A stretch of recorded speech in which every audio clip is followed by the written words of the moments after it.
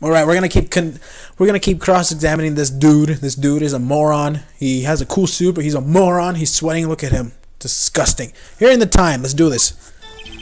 Actually, I didn't hear the time. I saw it. There was a table clock in the apartment, wasn't there? Yeah, the murder weapon. The killer used it to hit the victim. That must have been what I saw. What? That made no sense. You saw a clock? I guess that would explain it. The defense may cross-examine the witness. Gladly. Oh yeah, bad A. Hearing the time. Let's see this crap. Okay. Actually, I didn't hear the time. I saw it. There was a table clock in the apartment, wasn't there? Okay. Yeah, the murder weapon. The killer used it to hit the victim. That's not a clock. That must have been what I saw. Okay, I found it. This guy's a moron. Is this really the game? The first case in the third one was a lot harder. Okay. Yeah, the murder weapon. The killer used it to hit the victim. You're a frigging idiot. Look at this. What do you expect from this? Objection. Wait just a moment. The murder weapon wasn't a clock. It was a statue. Now, how is this supposed to be a clock? You with your objections and your evidence. Just who do you think you are? Just answer the question, Mr. Sweet. Hey, I saw it there, okay? That's a clock. Your Honor, if I may. Yes, Mr. Payne? As the witness stated, the statue is indeed a clock. The neck is a switch. You just tilt it and it says the time out loud. As it doesn't look like a clock, I submitted it as a statue. My apologies. I see. So, the murder weapon was a table clock after all. Well, Mr. Wright, it appears that the witness's testimony was correct. This is a clock. Do you have any problems with this testimony now? Yes! Your Honor, there is a gaping hole in the witness's testimony. The only way he could have known that the weapon was a clock is to hold it in his hands. Yet the witness testified that he never entered the apartment. Clearly a contradiction. Indeed. The witness knew it was a clock because he went into the apartment. You're lying. You were inside the apartment on the day of the murder. Oh, yeah? Prove it. Prove it I went in there. I'll do better than that. I can prove you were the one who killed her. You struck her with the clock and and the shock of the blow triggered the voice's clock. That was the sound you heard. Gavel. Order in the court. Intriguing. Please continue, Mr. Wright. Yes, Your Honor. See, it was him. See, I told you. Mr. Sweet. The sound you must have heard left quite an impression on you. Interesting. Understandable, since the murder weapon spoke just as you hit the victim. That voice was burned into your mind. That's why you were so certain about the time. Okay. What's the meaning of this? This is all baseless conjecture. Baseless? Just look at the witness's face. Would the witness care to elaborate? Did you strike the victim with the clock? The clock, I saw.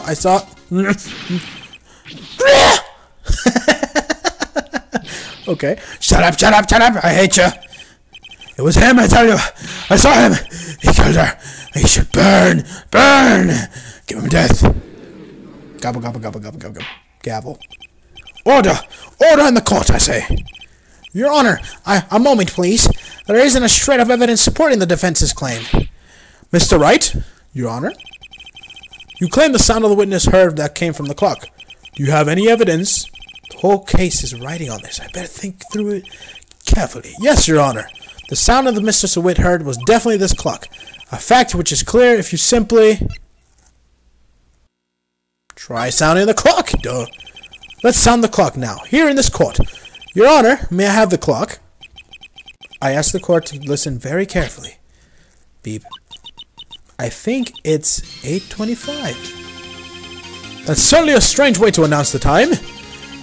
Well, he isn't the thinker after all. So we've heard the clock. What are your conclusions, Mr. Wright? Mr. Payne, Can you tell me what the time it is now? It's 11:25. Ack! As you can see, this clock is exactly 3 hours slow. Precisely the discrepancy between what Mr. Sawit heard and the actual time of death. So, Mr. Sawit? Try talk. Oh my gosh, this guy is nuts.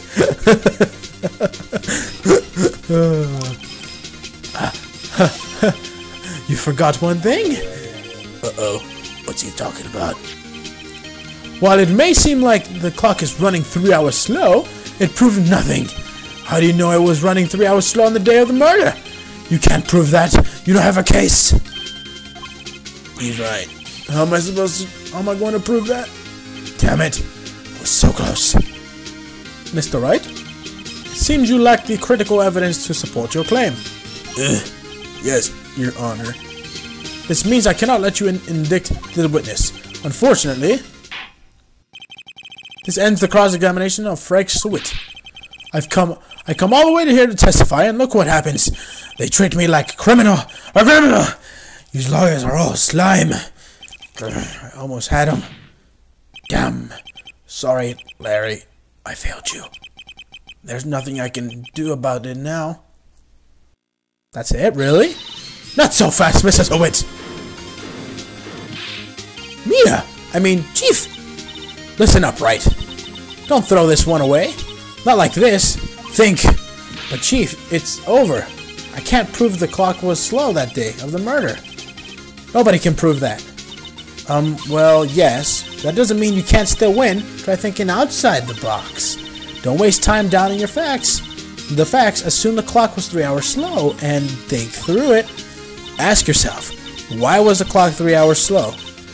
Figure out the reason, and you'll have the proof. You'll have your proof. The blackout, my friends. Right, Mr. Wright? Can you think of a reason the clock was 3 hours slow? Yes, ma'am! Wait! Maybe I can prove it.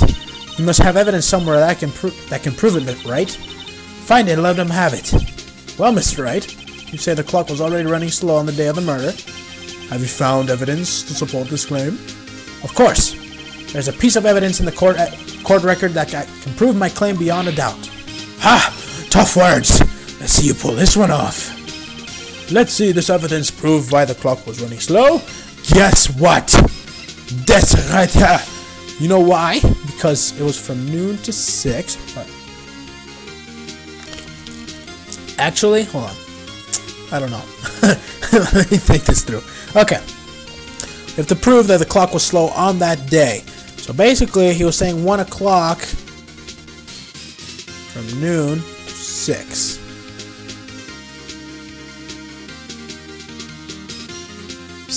The report.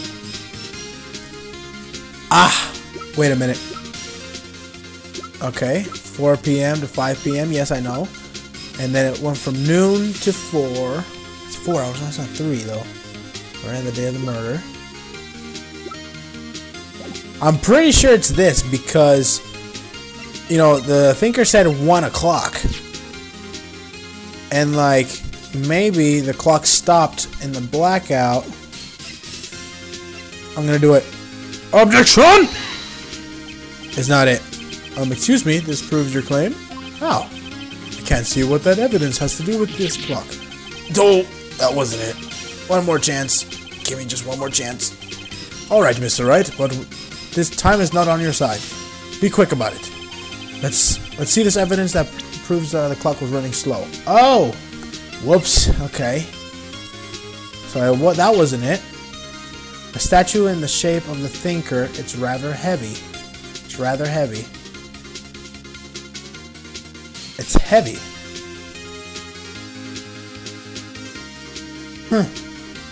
Okay. The victim apparently arrived home from Paris on 7:30. The day of the murder.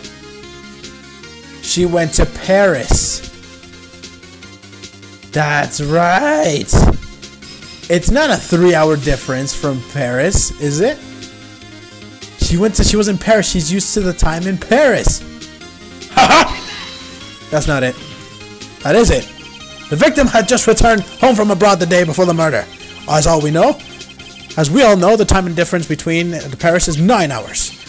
When it's 4 p.m. here, it's 1 a.m. and the next day there. The clock wasn't 3 hours slow, it was 9 hours fast.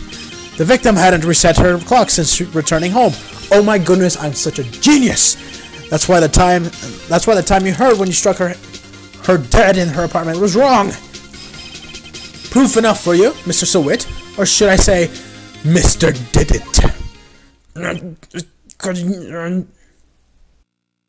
Oh my goodness, he's foaming at the mouth.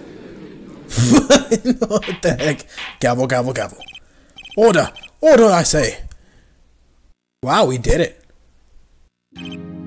Well, this case has certainly turned out differently than we all expected. Mr. Payne, your client, he was arrested and has been taken away, Your Honor. Very well. Mr. Wright?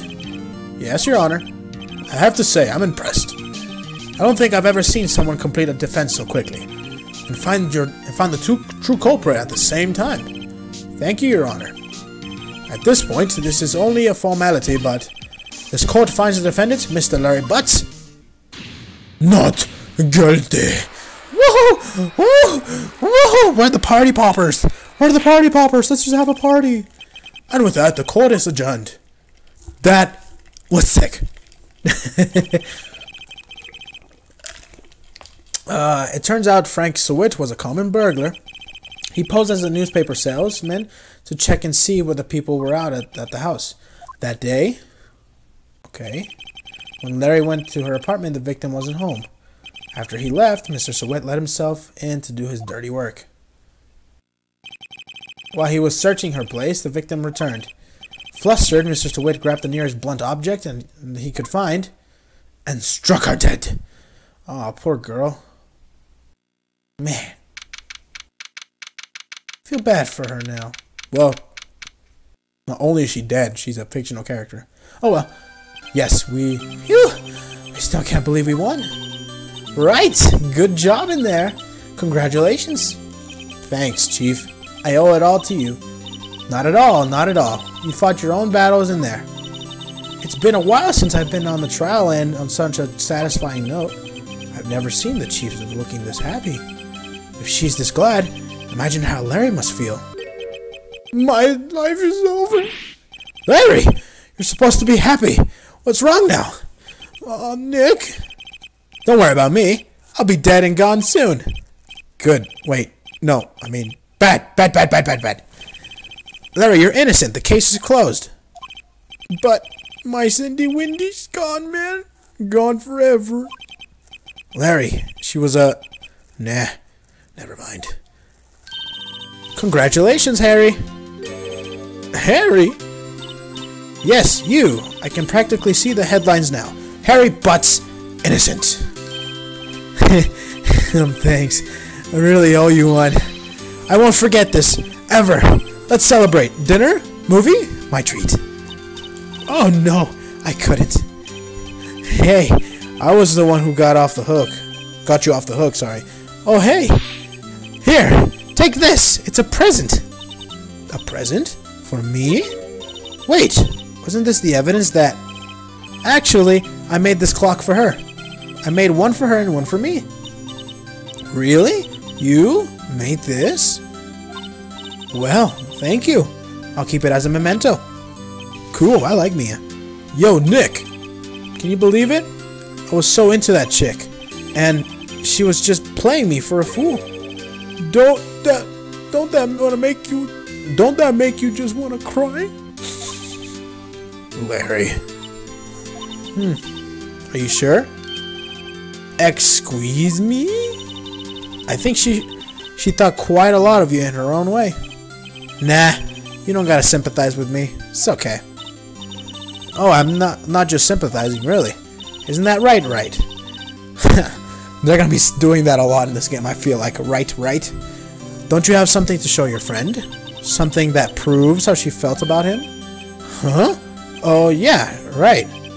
What the heck is she talking about? The statue? I don't know. Oh, I guess this? Check this out, Larry. Proof positive you weren't just some chump to her. Huh? Where'd you get that clock?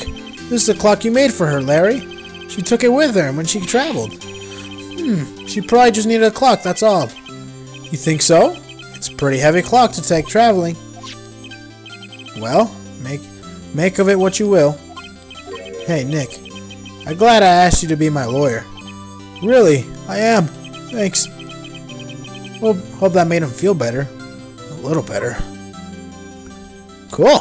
Is that it? Right? I hope you see the importance of evidence now. Also, hopefully you realize things change depending on how you look at them. People, too. We never really know if our clients are guilty or innocent. All we can do is believe in them. And in the order to believe in them, you have to believe in yourself.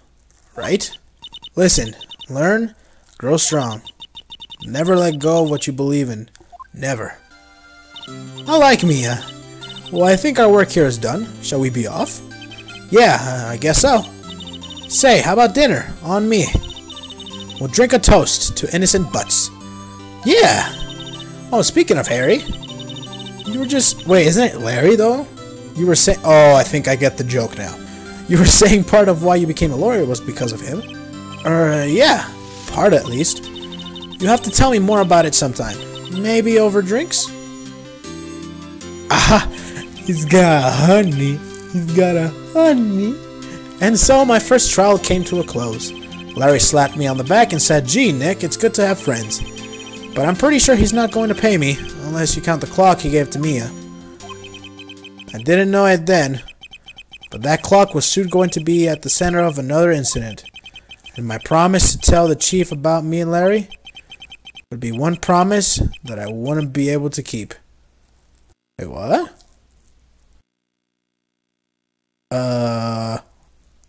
Was? What are you talking about? I don't get it. What are you talking about? A brand new episode has been added. Cool. First turnabout, episode 1. Second turnabout, sisters. Cool. Oh, this is probably when Maya comes in. Cool. Sisters. I know about Maya because I play Ultimate Marvel vs. Capcom 3. And Phoenix Wright, always has Maya with him and crap like that. This is probably when Maya comes in. Probably Mia's sister. Makes sense. Makes sense. I saw Mia in the third one. That was awesome. In the third game. Mia was in the third game protecting Phoenix Wright. Anyways, that's for when I play it. But it's cool. I like Mia a lot. I really like her. But let's do this. Tune in next time for the next case, guys.